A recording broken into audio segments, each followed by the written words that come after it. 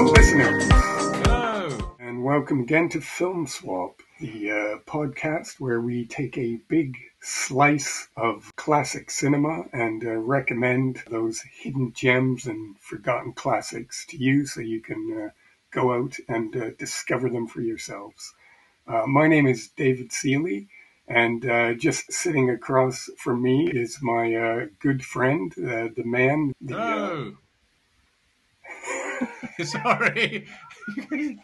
Is my co-host, a man with a great skill and daring who can give you a great thrust of a fabulous factoid and then parry with a witty rejoinder.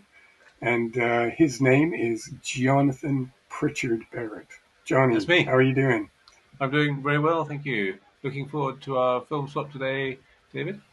Yeah, absolutely. Today's theme we've chosen is cinematic swordplay. So, Jonathan, what have you got for me this time? David, the film I'm recommending to you is The Duellists by Ridley Scott. And it's actually his first film. He was a copywriter and sort of made adverts before he got into movies, and he was famous for a Hovis advert, especially.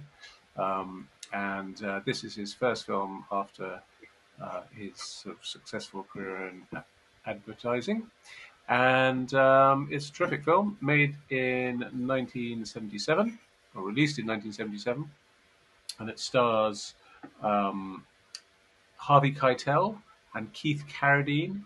It also has in it Albert Finney, Diana Quick, Edward Fox, and a number of other very talented people. And it's set during the Napoleonic War, and it's about two duelists. So there we go.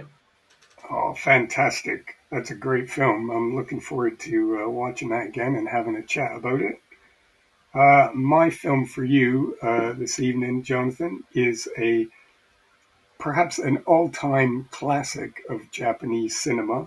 It's the 1962 film known in the West as Harakiri. I guess the correct title, the Japanese title, is Seppuku. Seppuku. Seppuku, Thank I you. think. How about that? Brilliant. Well, anyway, that is the correct Japanese title, but it's known. It was distributed originally in the West as Harakiri, because I guess that term is more, widely known. Um, Anyway, it was directed by the great Masaki Kobayashi, who's one of the great masters of Japanese cinema. This is one of his major sort of seminal titles. He's also famous for directing an anthology of ghost stories called Kwaidan. And he directed a film called Samurai Rebellion, which is also quite classic. And he also did an amazing World War II epic called The Human Condition. So he's quite a major figure in Japanese cinema. And this, as I said, is one of his seminal titles, an all-time classic. And I'm going to recommend that for Jonathan today. Brilliant. Sounds great. Never seen it. Never actually even heard of it. Oh my goodness! Well, Never heard of the guy. in that case, I've literally just saved your life. I think you might have done. So on that note, listeners, what we're going to do now is we're going to go away. Mrs. Smith down the road is currently throwing a white bedsheet over the clothesline, and we're getting out the old 8mm projector, and we're going to thread that up with the films. And after that, we're going to come on back, and we're going to talk about our impressions of these two classic films, cinematic swordplay. I look forward to nipping down to the backyard for our listeners in North America. We're going to go and take a stab at watching these films right now, and we shall come back in a little while and have a chat about them. So Sounds see good. you on the other side. See you on the other side.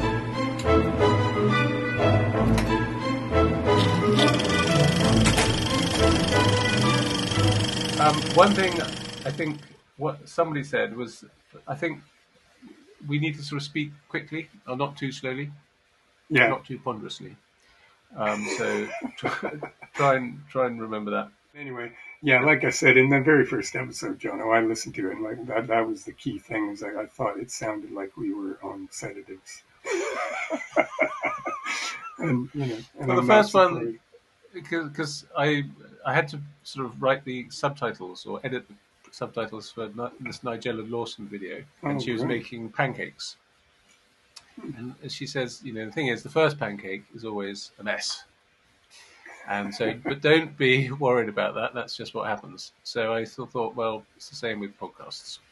First podcast, doesn't come out quite right, but you got to make it. Hopefully, we haven't alienated too many listeners Let's hope not. in the meantime. Exactly. All right. On that note, shall we come back then? Yeah, let's do that. And we're back. We're back. Yes. What And two terrific films? they were fantastic, actually. I love them. I actually had seen The Duelist before, that you've kindly recommended tonight, but I have to say it had been a while, and I really had forgotten just how interesting a film it is. Yeah, it really is. Um, Um, so yeah, great the performances. yeah, the main thing that I took away from it, uh, the beautiful photography in it is kind of the key thing, and just the atmosphere and the kind of the attention to detail with kind of the uniforms and Mm. the buildings and the sort of different scenarios that they're in with the soldiers and the war. It also struck me with Harvey Keitel because it's quite interesting. I guess for the benefit of the listeners who haven't seen the film before, the film is apparently based on a true story. It's actually based on a Joseph Conrad story, I believe, It is. which in turn was based on an actual factual story about a couple of gents who went through over the course of like sort of a 15-20 year period of constantly having these duels. Yeah, that is Um, true. And and and so the story goes that these gents continuously kind of kept challenging each other to duels and having these duels, and it went on for years until finally one of them managed to convince the other that it was time to stop. Okay, so that is basically the crux of the actual events. The film it obviously fictionalizes it. It doesn't use the real names, I don't think. no, Uh, and the basic premise of the film is Harvey Keitel's character. He's, I don't know, how should we put it? I guess in today's terms, they might refer to him as someone with toxic masculinity. He's a very uh, kind of a bully and a boorish character, yeah, and he seems to like to. He's very competitive in the extreme, and what he does is he likes to go around and challenge people to competitions of one kind or another. At one point, he's shown arm wrestling guys, and he has this sort of hyper active need for competitiveness and to assert his manliness and his superiority he's basically a thug. over. He's He's pretty much he's a thug, yes. And what I was going to say about Harvey Keitel, because I know this is something, and in no way is meant to besmirch him in any way, because I quite like Harvey Keitel quite a bit. But I do think about the fact that he does tend to gravitate in a lot of his films to playing very unlikable characters. he does. He They're does. not necessarily, because usually when an actor plays someone with this kind of complexity, they tend to try and sort of make them, maybe a little bit likable so the audience can identify them with them in some way and to have some sort of connection with them.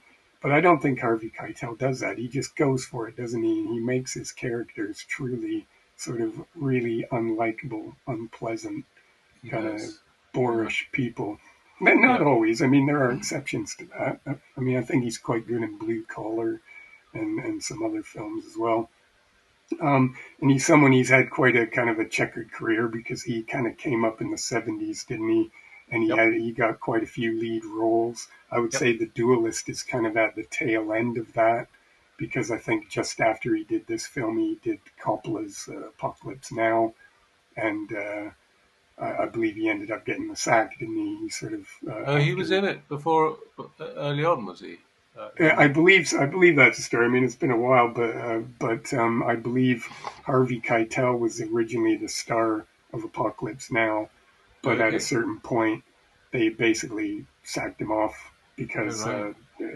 for whatever reason, because he was being difficult to work with, or Yeah, because I don't know, they just decided he wasn't right for the wasn't right. part. It wasn't working, and they decided to get somebody else. But and then I believe after that, his career sort of went into a bit of the doldrums for a few Okay. years, and he spent a few years kind of just doing more sort of little bit parts, and his career kind of had started to fade a little bit, and then he did that film with Abel Ferrara, The Bad Lieutenant, Oh, yeah. which then sort of rejuvenated his career and Okay. kind of got him back. Got him lots of attention and acclaim and things, and it actually kind of rejuvenated his career, and he started doing a lot more films and more sort of lead Yeah. parts and things again Yeah. after that. But he is a very good actor. He's a very intense actor, isn't he? He Super seems to be intense. a very intense person. And so he's kind of perfect in this role because he is this guy who he's like a dog with a bone. And the film starts out with him in a duel with somebody, and he ends up actually quite seriously injuring this chap. And as a Yeah. consequence, his commanding officer decides to put him under a house arrest. And Carradine's character gets sent to inform him and collect him and tell him, hey, you have to go back home, you're under house arrest. And Harvey Keitel, for whatever reason, takes such umbrage to this news and this, he basically fixates on the messenger and says, Yeah. you've offended me, sir. And he challenges him to a duel right then and there. Very much the And messenger, not the message. yes, exactly. And this leads to this kind of obsession with dueling with this individual. And he just basically, well, I guess today you would term it stalking, Yeah, really. he's Like, and obsessed. He is he, obsessed. It's like a he sort of is, he is. OCD thing, It is, and almost. he just wants to duel this guy and best him and get the better of him. And so Yeah. what happens through the course of the film is they have this series of duels, which become increasingly sort of violent. Bloody. John Carradine's character is very much. Sorry, am I getting the right Carradine? Because there's so many Carradine brothers Keith. that I. Keith. It's Keith. I'm sorry. Yes, see, I knew John's the it. I kung knew I fu was one. getting the wrong one there. As Getting soon the as I wrong said it, I Carradine. said, no, wait a minute.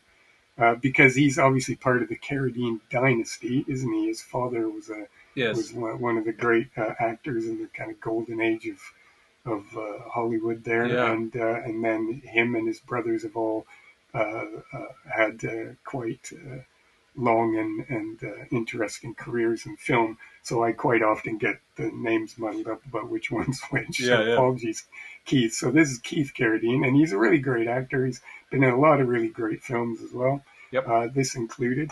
And so his character is someone who he tries to avoid this guy, and they're in the army, so they get sort of promoted and they get moved around because this is set during the Napoleonic Wars. It is So from there is a 1801 to 1816. I think is the sort of time frame of the film. yeah, and it doesn't really dwell too much on Napoleon and on the campaigns and the actual sort of war so much. That's almost just kind of a backdrop Yeah. to the situations that these characters find them in because they're soldiers and they're kind of career soldiers. It seems they're not just sort of conscripts or anything, but they're No. actual sort of career soldiers who are in the army for sort of years and years, and they get promoted up into senior positions and things. But throughout this thing, Harvey Keitel's character just keeps finding him and challenging him to duels. And Yeah. Keith Carradine tries to avoid him, but he can't. So he always ends up getting into these situations with him. So that's the basic plot, if you will, of the film. And stylistically, the film very much seems to have taken a leaf from Stanley Kubrick's Barry Lyndon, because I Apparently, yeah. think stylistically, attention to detail with the costumes and the scenery and the really lush photography, really beautiful cinematography. There's a lot of shots that are kind of based on famous paintings Yeah. where the backdrops were they sort of took the shots of the film in the same places where these paintings were done, or they've set up the scene in a room or something that looks like a famous painting. So there's a lot of that going on. So I think they very much were sort of taking a leaf from Stanley Kubrick's book there when they made this. I think this film kind of was only made maybe 2 or 3 years after Barry Lyndon was released. I think Barry Lyndon Yeah. was 75, wasn't it? Yeah. So I think that it obviously had a huge influence. Well, Barry Lyndon was very much influenced by Hogarth and the sort of 18th century paintings, and I think Mm, that sort of this one, he wasn't afraid to look at paintings for inspiration. yeah, absolutely. And you It's know quite what? I love it. I love the look of the film, and I love beautiful. some of those moments because it's really uh, quite striking images throughout. Yeah. And but the story is still quite riveting and interesting. The characterizations they spend a lot of time developing. Well, Keith Carradine's character anyway. I don't think so much with Harvey Keitel. I No. think his character Can seems I to be a give you little my bit. theory about Harvey Keitel? You can Or indeed, his please. character? So Hmm. yeah, Keith Carradine's character is called Armand Dubert, and Harvey Keitel is Gabriel Ferraud. And actually, part of my research for the film was for this podcast was I actually listened to the book. I didn't have time to read it, but you can download it for free from the free uh, audiobook website. So I listened to it. It's only four short chapters, so not that long. And I would say the film is pretty faithful to Joseph Conrad's book. And the definitely the book is seen through the eyes of Armand Joubert, and Harvey Keitel's character is much more sort of I guess not peripheral, but it's not really his story. And the interesting thing, one of the interesting things in the film, in the book, is that Joubert often calls the Keitel character a lunatic. In fact, three times he says, "This lunatic. What's this lunatic going to do next?" And that's sort of really what he is. He's just this sort of just crazed character, crazy and crazed. And I think that's where his the casting was actually really good. Although in the research, it turns out there was an American critic at the time, Gene Siskel, for the Chicago Tribune, I think it is, said he was too loutish, Harvey Keitel, for a sort of more refined film like this. Actually, I don't think he is. He is a sort of like a New York gangster type character, and he'd previously been in Martin Scorsese's Mean Streets. But actually, I think that makes him ideally suited for the film because he is a sort of this crazy sort of lout, thug, lunatic, whatever word you want to use, and which and he doesn't have a very deep character. He's just sort of he's obsessed with fighting. When he's not fighting for Napoleon, he's fighting his worst enemy, Armand Joubert. And so, yeah, I thought that worked really well, actually, casting him in the role. Why do you think that he fixated on this character? Because that's the thing that I was thinking about. Because, like you say, he's obviously a very competitive person, and he's just angry, and he just wants to fight everyone and prove something to whoever, to himself or to everybody else. I don't know. But why is it he chooses to fixate on this particular character? What is it about him Well, I that have a number makes of him just theories. hate him? Yeah, that is a very good question. I think one is that he's like a sort of fairy tale character. He doesn't really have any sort of psychological depth in a way. He's just this sort of thing that moves around the story, just sort of attacking. It's just like a sort of yeah, like a sort of wicked witch or a sort of evil, bad wolf, big bad wolf or something like that. Um, but another thing at the beginning of the Duellists, or it's called actually it's called The Duel, a military tale in the publication in England. In America, it was called A Point of Honor. It's part of a collection of of 6 short stories. Anyway, this is. Let me just read the first short paragraph because it explains his character. Napoleon I, whose career had the quality of a duel against the whole of Europe, disliked dueling between officers of his army. The great military emperor was not a swashbuckler and had little respect for tradition. It's quite a traditional thing.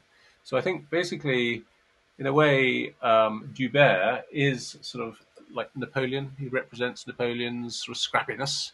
He's like this little guy who wants to sort of take on Europe, take on the monarchies of Europe, and sort of I think that's part of it as well. So he's and then another thing, if you read the book, is that Ferrot, because basically Joubert is a sort of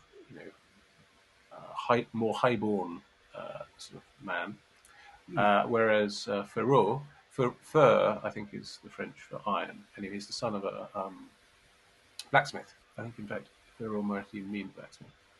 And so he's basically got this sort of pugnacious sort of perhaps you might say it's a bit of a chip on his shoulder. Basically, he's got it in for the sort of this snooty Joubert. So I think that might be a point of it as well. So yeah, these are sort of my thinking behind it. Mm. And there's a lot of, despite the kind of almost animalistic nature of some of the duels and the violence, Yeah. there's a lot of trappings of ritual and rules. And, Yes. that there's one scene that's terrific when his friend goes away to speak to the other side to try and negotiate his way out of having to have another duel. And then his friend comes back and says, not only are you going to have the duel, but you're going to have to do it on horseback.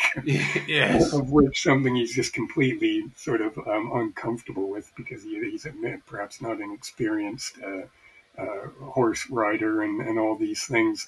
And they discuss about the fact that, well, you have to do it because you need to do it in out of respect for the regiment. And there's all these things about honor and ritual Yeah. that surround these things, which are essentially two guys, Having a trying to fight, we're which is the trying to least slice sort each of other up. exactly. Well, that's one of the quotes I wrote down. He says, "Honor, it's indescribable, unchallengeable." Yes, And I think that's one thing that the both films have in common. Actually, this sort of yes, looking at this idea of honor yes. and yeah, And the rituals and ceremony around that, and the sort of the ideals exactly. that are there on the surface, but then underneath is a much more sort of basic thing that's going on.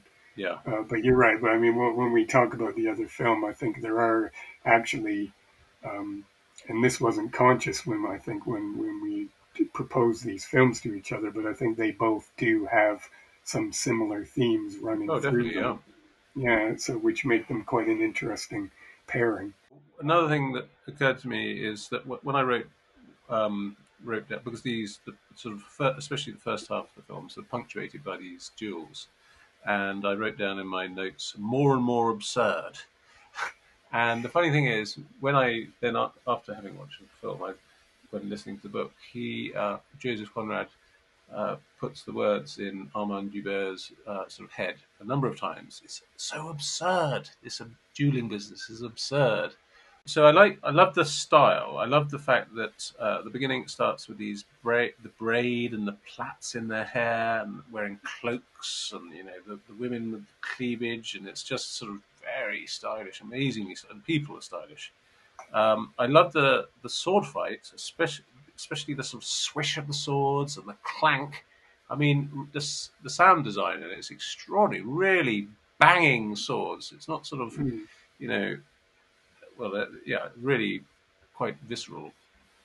And the Um, realism of the wounds and things as well, because yeah, at various times they have to stop the fights because that's part of the interesting thing about the movies that they'll have this duel and you think, okay, they're going to settle this once and for all. One of them's going to kill the other or whatever, but yeah, it never turns out that way. They'll have a duel. One of something will happen to kind of stop it from progressing. yeah. So then 3 years later they run into each other again, and it's like this unresolved sort of tension and thing that's always there.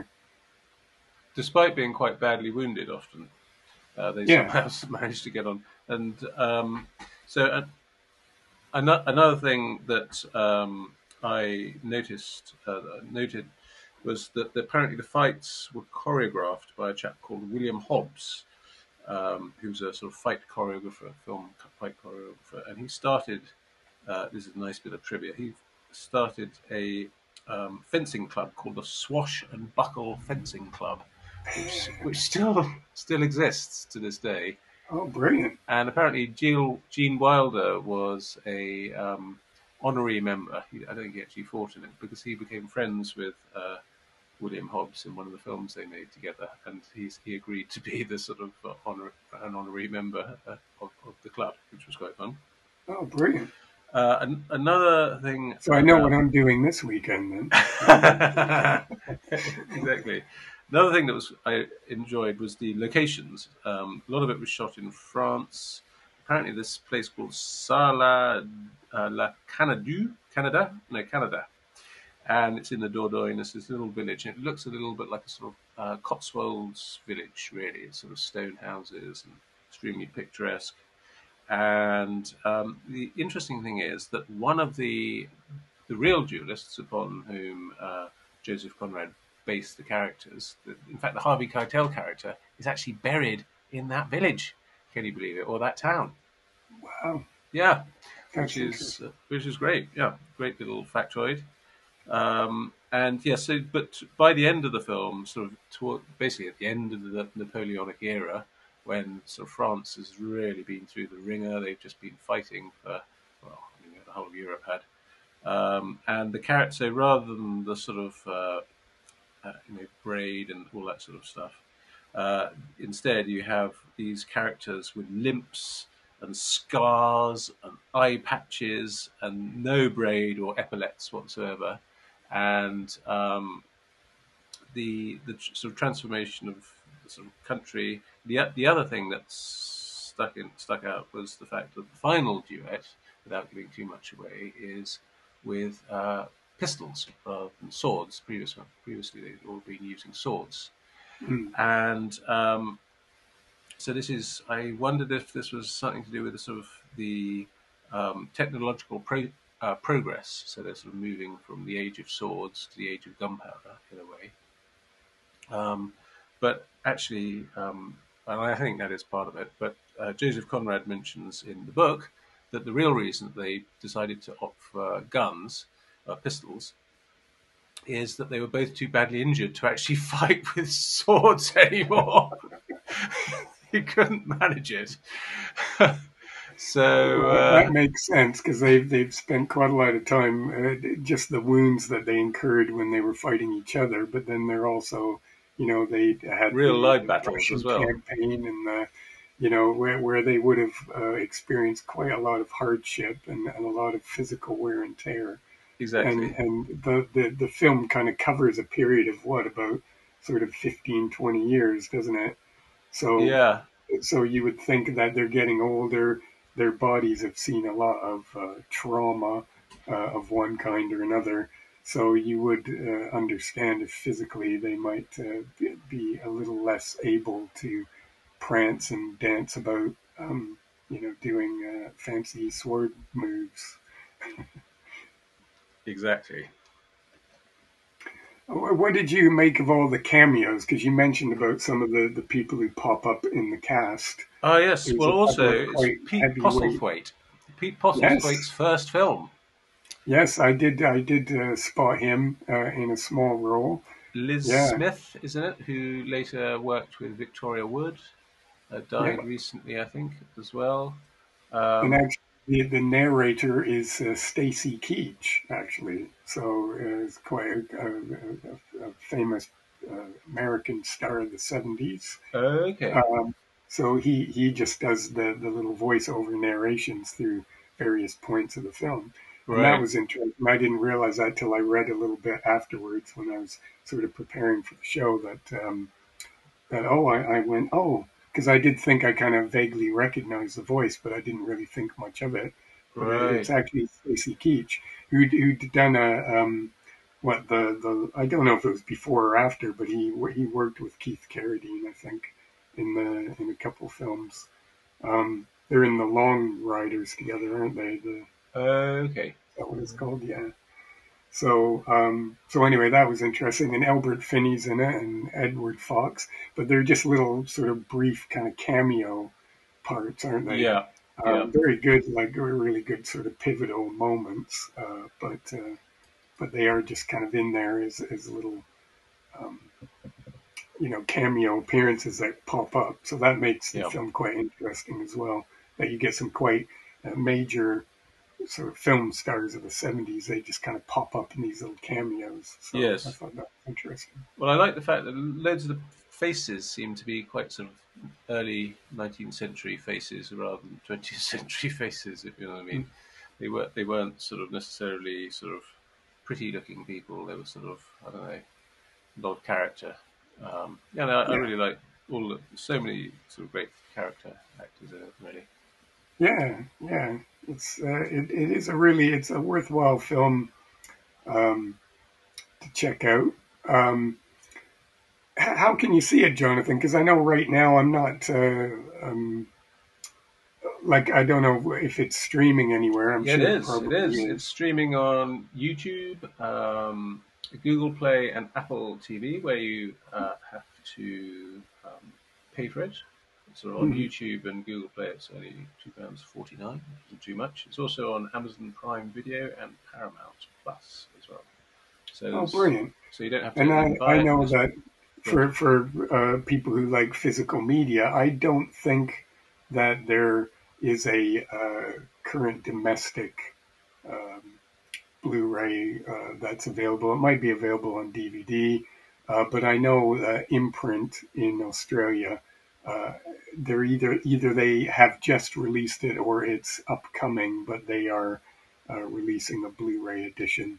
So you can go and check that out. Imprint's a great label based in Australia that do a lot of. They've done some really interesting reissues in the last little while of sort of films that haven't had proper sort of Blu-ray releases. So Yeah. if for people like myself who collect physical media, you might want to go and visit their website. They're called Via Vision is the company Okay. that runs Imprint. Well, last thing I'd say before we move on to the next film is that Ridley Scott's new film coming out this summer Mm. is also a return to the Napoleonic era. So his new film is called, I think it's just called Napoleon, and it has Joaquin Phoenix playing the man himself, and I'm really looking forward to it. I have to say, sounds great. Well, his last film was called The Duel, wasn't it? The Or The Last Duel, wasn't Last it? Duel, yeah, Yeah, the one with Matt Damon, and that's actually I thought that was a very good film, but I don't think it went over particularly well for some reason. I think yeah, that we were still kind of a little bit in the pandemic, yeah. kind of cinemas were just sort of kicking back in, so I don't think the film really found an audience. But I would recommend that one as well, as again based on an actual historical incident, and it's that's quite a good film that's worth checking out. Brilliant. Thank you. Right. Right.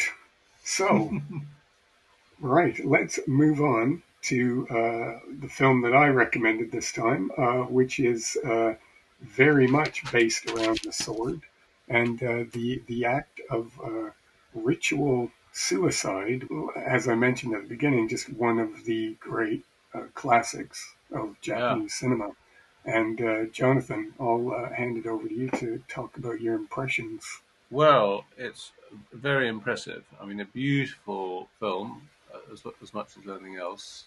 It's got that sort of still quality. Actually, the kind of thing about the Duelist has it's quite a lot of stillness in it as well. But stillness is a quality in films you don't get too much nowadays. Has to be said.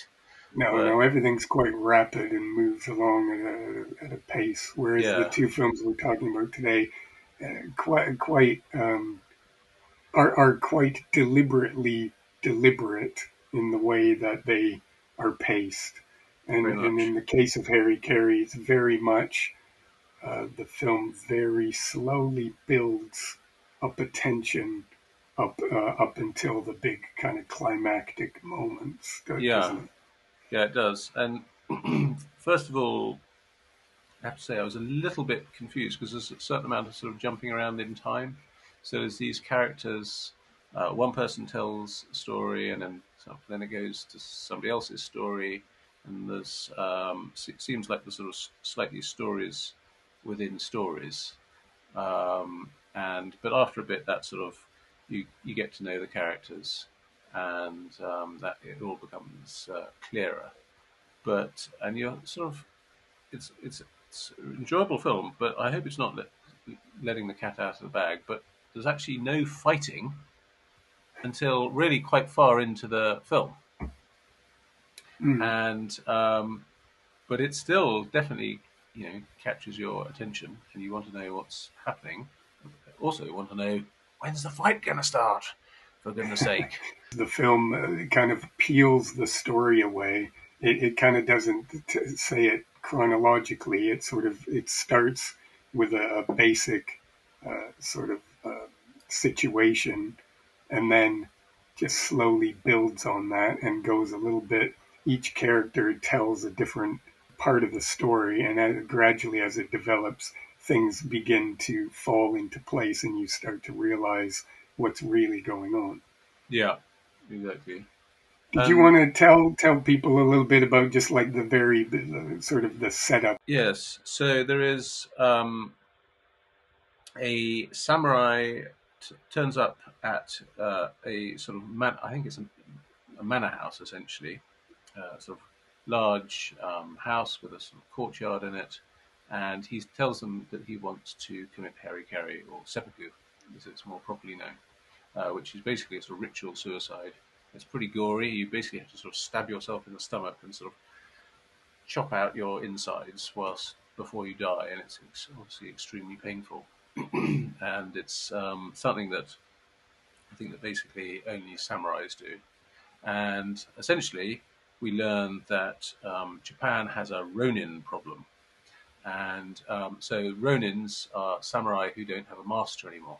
So essentially, they might have been killed, or as we learn, that many of them have been laid off. There's basically they've got high unemployment, and you sort of think, Yes. oh, Well, that's this the film just to set the context is that it takes place just after sort of the shogunate, as they're called, sort of consolidated. Because up till that time, I guess Japan, and again, I apologize to any Japanese listeners out there about my very sketchy, simplistic take on Japanese history, but there was basically a lot of different factions throughout the country who were always constantly fighting and vying for power. And eventually all that was sort of consolidated. Basically, just one person came centralized out power on top. Yes, rather than lots of and lords. what happened is they sort of disbanded some of these clans throughout Yeah, the country, and in some cases, in by literally dispatching them or otherwise just yeah, putting an end to their little fiefdoms, if you will.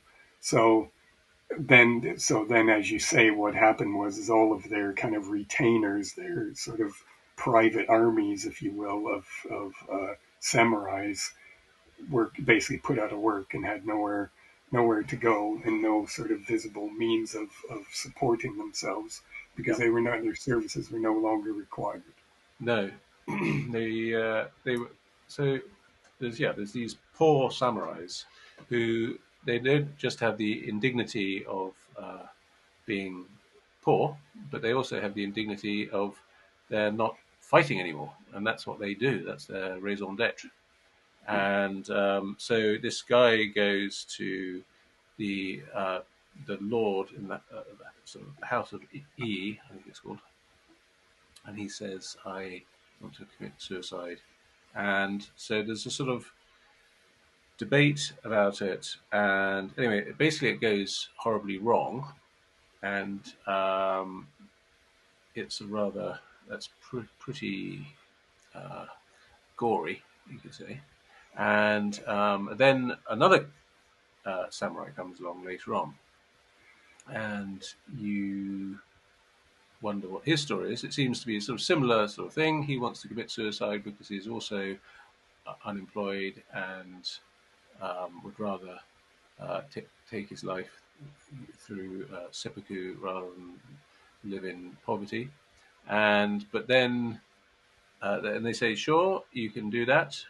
Um, and but he sort of sits down, and before he does the act, he tells his story, and this is the story that sort of encompasses the previous guy and himself, and sort of wider Japanese society, and it sort of basically exposes the hypocrisy of the samurai system and their sort of code of honor, you could say, Hmm. and yeah, it's and it finishes off with this almighty fight, which must have influenced Quentin Tarantino's Kill Bill.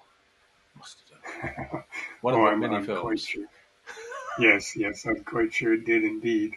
And I mean, the thing is, that with Kobayashi's films, this is a theme that runs throughout his entire sort of catalog of films. Is the fact that his films are kind of about individuals who try to stand up to authority or the kind of prevailing sort of society at the time, the sort of the conformity and the the things that are going on around them and how their Yeah, personal principles clash with that, and that is kind of a running theme throughout the majority of his films, and in this one in particular, it was his first sort of historical film.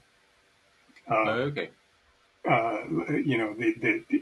sort of calling on that because obviously in Japan these sort of historical, samurai films were quite popular genre. Yeah, Um, but here he kind of turns the whole thing on its head by sort of rather than sort of celebrating it and seeing these people as heroic and great sort of warriors with a great honor and code of ethics and things. He shows he turns that upside down and shows the hypocrisy of authority yeah. figures and how they use these rituals and things as a way of subjugating people, I was and how surprised by that. I the, thought all samurai films were basically sort of accepted the samurai code without question, and yeah. they didn't question it. But then it turns out there is, well, at least this one.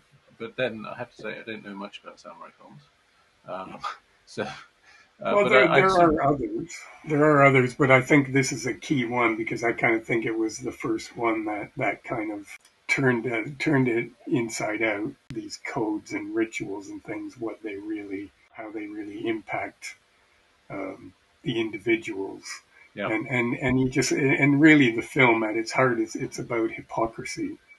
And how these people, because you mentioned about the chap at the beginning, the first Ronin who comes to the says, "Hey, I want to use your place to commit suicide," but he's obviously poor, and the idea is that a lot of these Ronins were going to these places as a way that they hoped to have two outcomes when they'd come and say, "Oh, I want to come here and commit suicide to die honorably because I'm poor and I can't work I'm a bit useless, so I need to, I just want to die honorably by committing suicide. But what they actual hoped the outcome of that was going to be is one of two things: that they'd either be offered a job. Yeah. People would say, "Oh, these guys are so honorable and so brave and everything that here, come and work for us and join our crew." Yeah. Or apparently, a lot of times the outcome would be that they would just give them some money to go away. They'd say, "Here, Yeah. you're Pay them off. poor. Yeah, I'll pay you off. Go away and stop bothering us." Yeah. So this chap shows up there, obviously with that hope. So when they actually say they go away and they talk about it and they say, "God, these guys are going to keep coming to us, asking us for handouts or asking us for jobs and stuff. We need to try and discourage that." So that's kind of how the film starts. Is that these guys sit down and they all talk amongst themselves and say, "Look, we gotta stop these guys from coming round. So let's call this guy's bluff." Yeah. So when they go back to him, they say, "Okay, you can use our place and you can do your Harry. You can see in his face, he's like, "Oh, I wasn't expecting that." No. And then as it progresses, there's quite a key scene in that early part of the film where he goes to. They basically force him to go through with it, even though he obviously didn't really want to go through with Mm. it. And then because he was so poor, he'd obviously pawned his actual sword and his knife, Yeah. the knife that would be used for the ritual, and he's just been carrying around bamboo versions of it. Yeah. So they then insist that he use those instead of providing him with actual sharp, proper swords. So it adds another dimension of sort of cruelty to this It's forcing them to extremely go. cruel. Extremely Yes, cruel.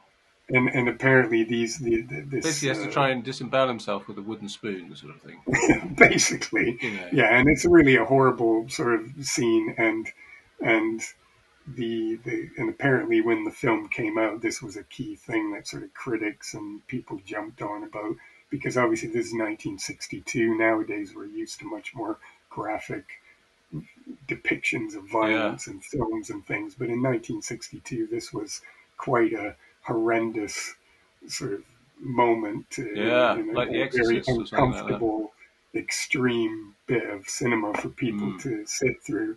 So that was a key thing that kind of critics and things picked up on, to say this film goes too far and it's too horrible and it's too Yeah. this. I can imagine And it is also. a very intense scene, isn't it? Very, Yeah. um, you know, and it kind of sets the stage for this kind of these guys, their act of kind of casual cruelty to this young man who's come, obviously because he's down on his luck and he's come to them essentially for help, and Yeah. they've taken this set of decisions and the way that they chose to handle that situation.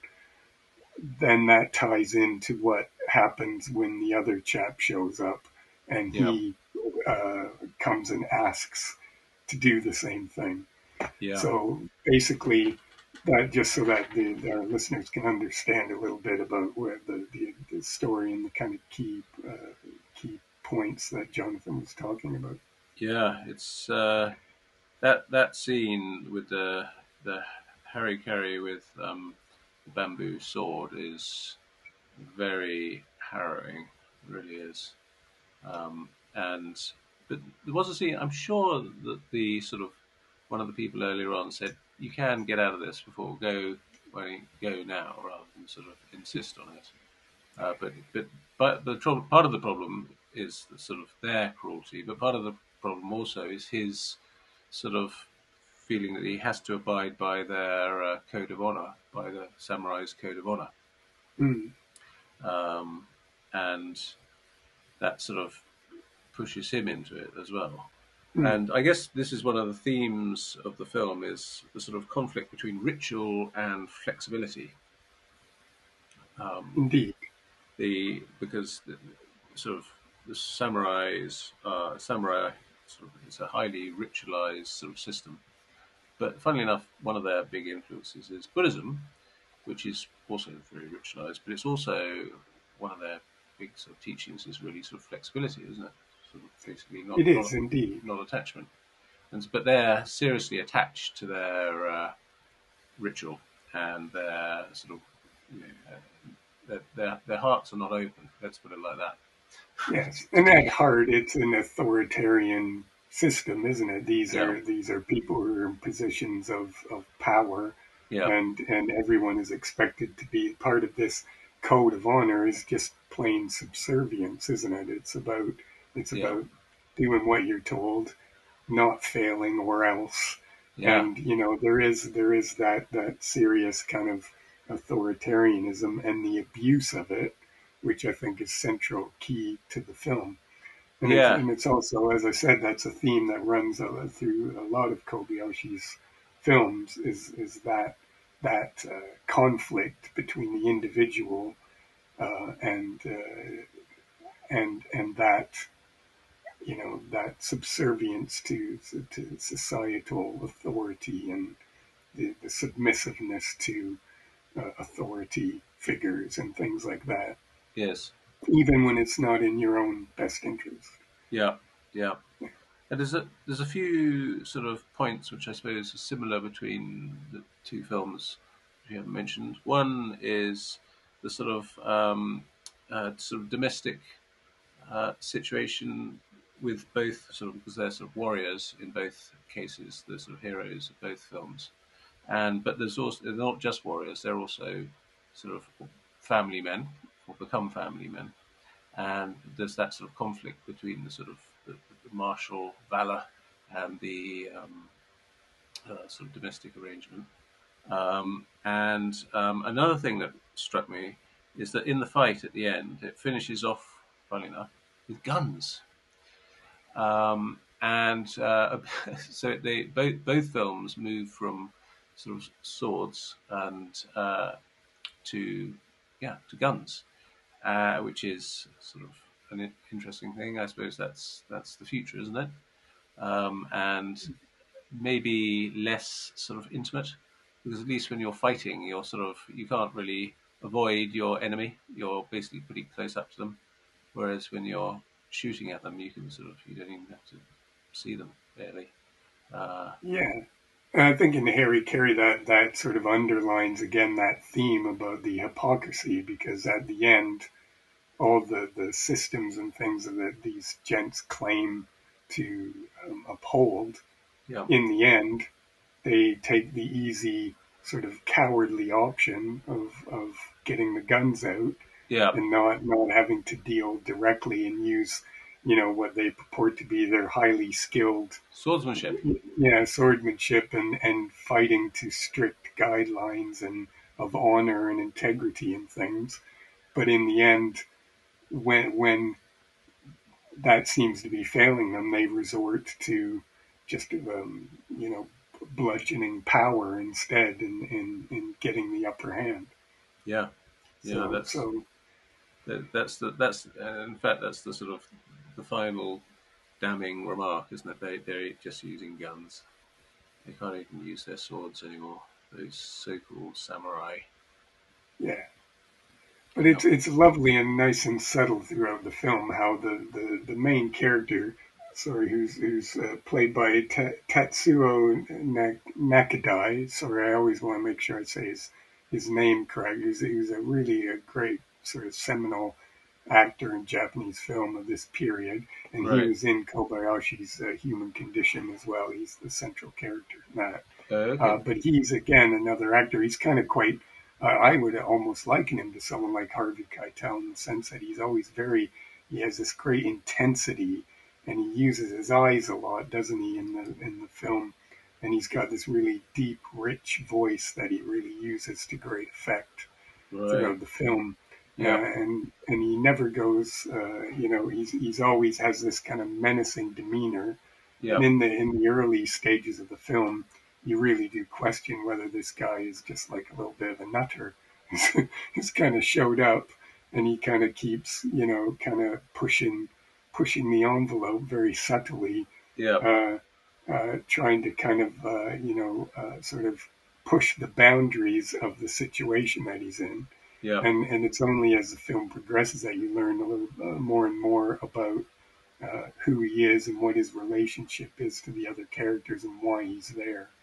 And it's done, in this just really gradual way that builds up tension so nicely. Yeah. It does. Because even though the film it just clocks in a little bit over 2 hours, but like I literally it kind of feels like 20 minutes to me when I watch it Yeah. because it just has this palpable tension to it and sort of that you're always constantly feeling like what's going on, what's going to happen, what is this all about, Mm. who is this guy, and you really have that in there throughout. Yeah. I see that Tetsuya Nakadai is still alive. 91 now. Yeah. Good age. Well, he's been in some great things. He's in like Sword of Doom, and he's in some others as well. Right. He is a really really great actor, and I think this is obviously one of his sort of key roles as well, Yeah. sort of from his sort of prime days, and it's such a great film. I mean, I love the bit too when because you talk about the stillness and the use of the camera being very still and just the slow, gradual pans and zooms that they use to kind of Yes. Tracking shots slowly as get the well. ocean. But then Amazing. at the towards the end, when they have that moment, that incredible walk through the cemetery, which is just this Yes. amazing. It's almost kind of worth watching the film just alone for that moment when these two chaps walk through the cemetery, and it's a windy, very blustery day, and the trees, the way they undulate in the background while they're Mm. walking through this huge, just massive cemetery that just seems these endless Yeah. sort of headstones all together or these little temples and things throughout, and it's just like a stunning kind of visual moment that just kind of is jaw dropping to look at. Yeah. And then they go out to this field to have this duel, if you will, this samurai sword It is a duel, yeah, battle. definitely. And then that's the first time where he starts to use kind of off angles with the camera to kind of convey that kind of sense of what's going to happen. Right. Yeah. Whereas throughout the film you haven't had that. No. You've had these kind of still and kind of static images, and then all of a sudden you have these kind of weird angles Yeah. and these amazing cloud formations in the background that kind of really help convey Wind in the the grass emotion. is extraordinary. I sort of noted that. Another Did I? actor in this film that is probably worth mentioning is Tetsuro Tamba, Yeah. and he was later in the James Bond film. Oh, right. Which Um, one? he was in You Only Live Twice, Tiger All Tanaka, right. Oh, which brilliant. was made just 5 years later, actually. Um, but I guess, well, it's funny to see that samurai's sort of economic problems, because I don't suppose. Well, I'd always thought of samurais just sort of purely, uh, fighting, and not think of them within a sort of economic context. And that was really interesting. And that sort of family, and yeah, it was terrific movie. And then you get this amazing fight at the end, which goes on for probably about 20 minutes of extraordinary. It must be one of the best fights in martial arts sort of movie history, I'd imagine. Mm. Extraordinary stuff. Yeah, Yeah, it is amazing, and because the film is spent this time very carefully and deliberately building up that tension up into that moment. It is really quite, it is like this sort of like this release of energy, isn't it? That is kind of built up. great. All right, well, Jono, that I think we might have to wrap it up there. Yep, sounds good. But I think we're in agreement on both of the films. Really, that they're definitely worth searching out. Definitely. If listeners are interested in seeing Harry Carey, We did try to find some places where it's available for streaming in the United Kingdom at the minute. And I'm afraid we came up with very little there. But it is available in a really, really great Blu-ray edition from the Masters of Cinema Eureka, the Masters of Cinema label. So definitely that is worth picking up. Um, and I believe it's available on Blu-ray from Criterion in the U.S. as well. And I would imagine, for any listeners out in the U.S., that Harikiri's probably on the Criterion channel, their streaming service. I'd be very surprised if it wasn't. So anyway, go and search it out. It is a keeper, so it's definitely worth going out and buying a Blu-ray. Absolutely, it's worth having on your shelf, and it's the kind of film that you can go back and revisit every once in a while, and it's really great. So go and check it out.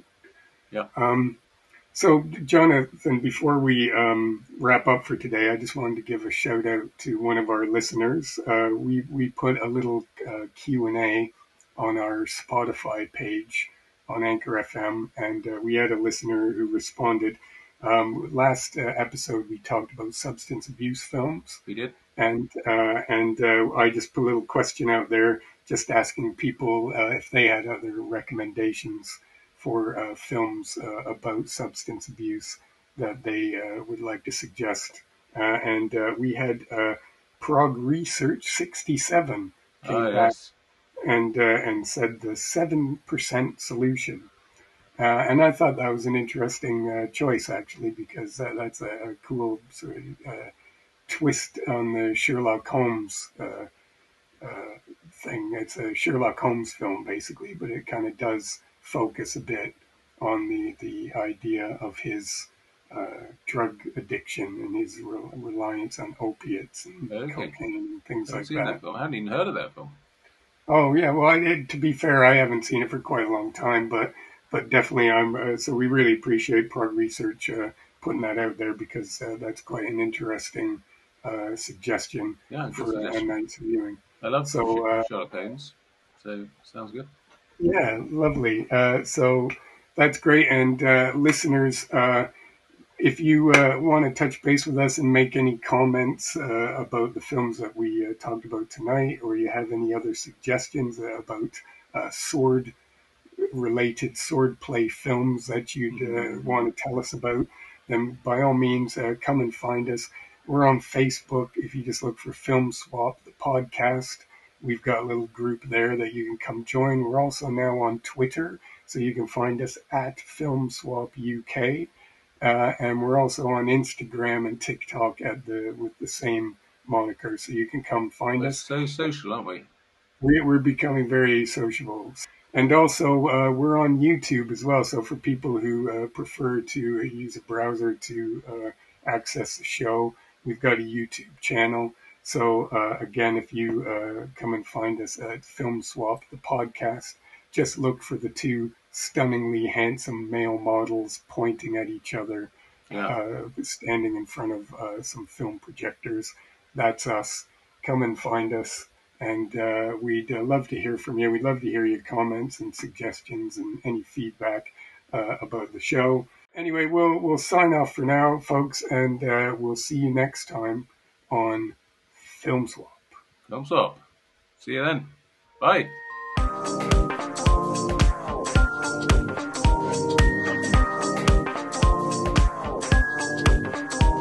Film swap, film swap, film swap, film swap, film swap, film swap, film swap, film swap. Oh, shut your gob! You talk too much.